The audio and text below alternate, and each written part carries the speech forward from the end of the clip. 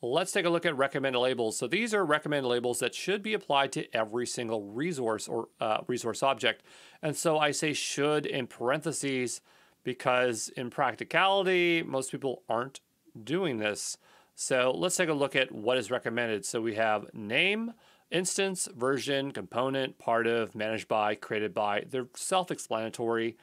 And so just note that the prefix of the key here has this app.kubernetes.io and then name. So this is the key, right? So remember there's a key and a value for labels.